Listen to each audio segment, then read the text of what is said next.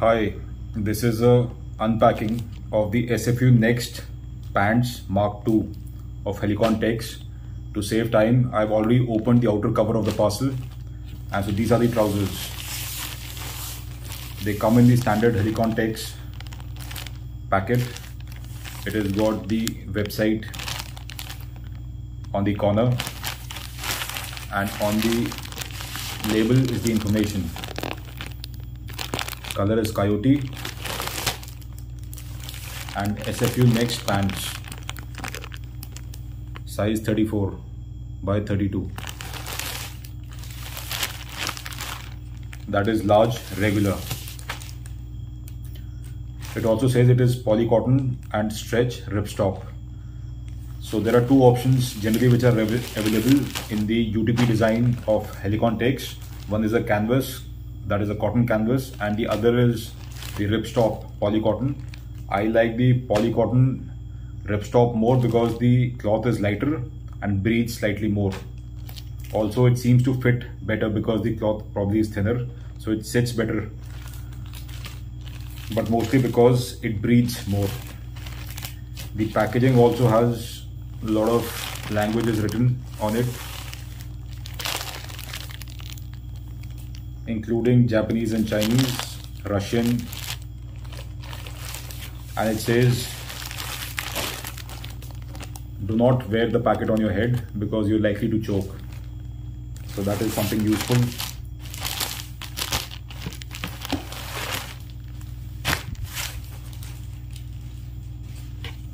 So these are the trousers. On first inspection, the cloth looks good. I am half aware that these trousers, although they are designed by helikon-tex, these are made in China, most likely because the last trousers were also made in China. Yes. So on the inside, it does say crafted in China. It does say crafted in China. It says helikon-tex, SFU Next, and then sizing, and then crafted in China. So these are crafted in China and designed in Poland, but made in China to save probably cost. But these aren't cheap. They are quite expensive.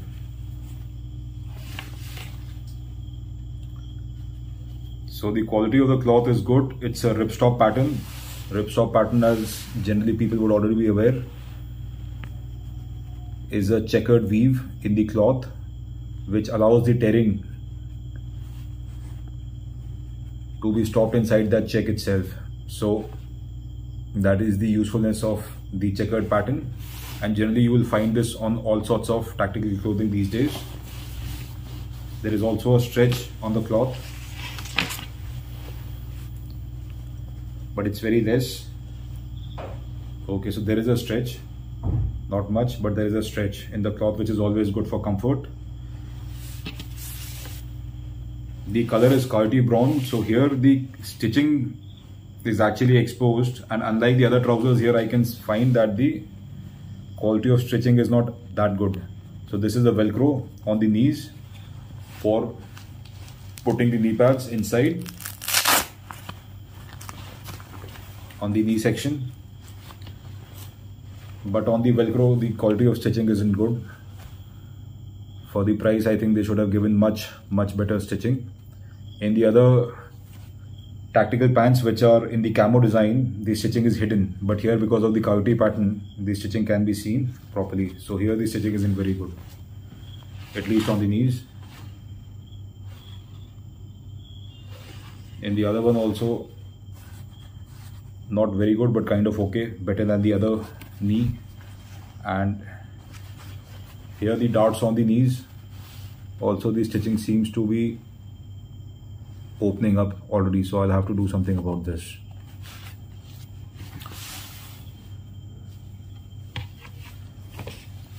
So apart from that, the rest of the stitching seems to be fine.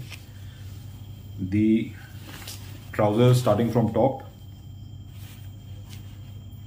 So these are the loops for the belt, probably 1.5 inches at best, or 1.25 inches at best. So That is the kind of belt that can be worn with this. On the sides are these velcros for tightening or loosening the trousers slightly, and on the other end also. So both ends you can tighten the velcro if the trouser is loose, and if it is tight then nothing can be done. The UTPs come with elastic at the behind, but these don't come with elastic, but there is some amount of stretch, so it is kind of okay, but that stretch is very minimal. It's not even a centimeter. So you have to be correct with your sizing when you buy these. Coming to the front, it has a button closure and again buttons for the zip area. The buttons also have branding on them. The pockets are like jeans pockets. They ideally should have been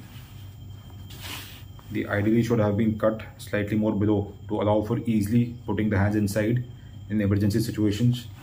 These are more like jeans pockets, very close, and the depth also is not much. In the front is this additional pocket.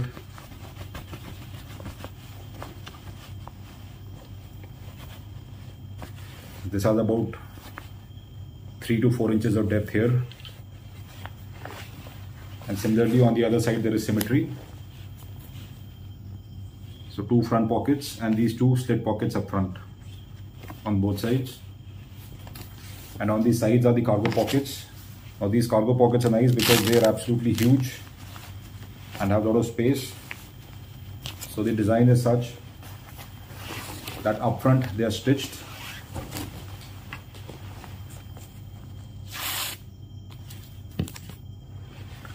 So the cargo pockets up front